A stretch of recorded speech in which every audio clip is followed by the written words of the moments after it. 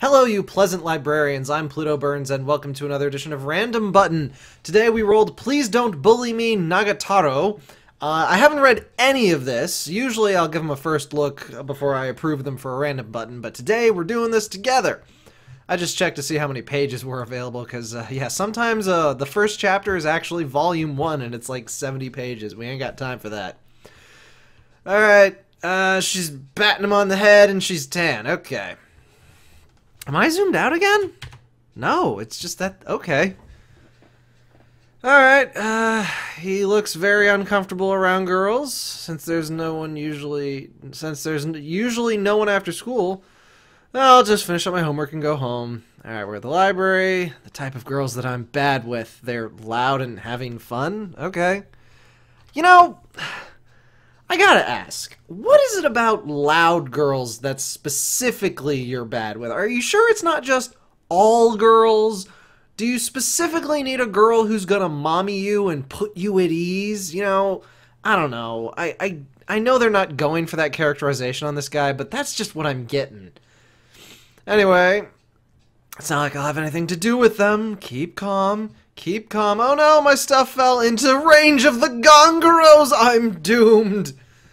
Oh no, they found the manga I was drawing for myself yesterday. Honestly, I've seen worse. Like, I knew a guy in high school. He drew some comics. He had an over 9,000 reference in them. It was bad. They're making fun of his work. Nothing is wrong. Nothing is wrong. This is an insult to dresses. They're just laughing at him. And then this one stays behind. Actually, I feel like I've read this before. This seems really familiar. I'm a first year. Are you a second year? Yeah. Bullseye! You are my senpai. Okay. Don't look so... God, it's like she's gonna eat him. Let me touch your skin. Alright, skilled swordsman who's bad at getting on in the world. Along his journey, he meets a beautiful knight from a new country, Elizabeth. The two became ally.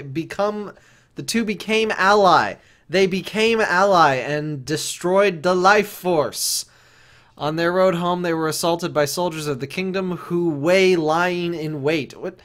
Is it supposed to be that badly written, or is the translator just like, do they need an editor? Nothing is wrong. Nothing is wrong. This Siegfried guy is your self-insert. That's projecting yourself onto an unlucky swordsman who then meets a beautiful knight and then slowly understand each other in the midst of battle. I'm telling you, that's not true. God, she looks like... I can't remember the name of the hentai author, but yeah, her face looks a lot like that. That's not good. What is wrong with her? I got nothing against your manga, but what do you think about this part? I am a being that can only live in the midst of battle. I long abandoned being a woman.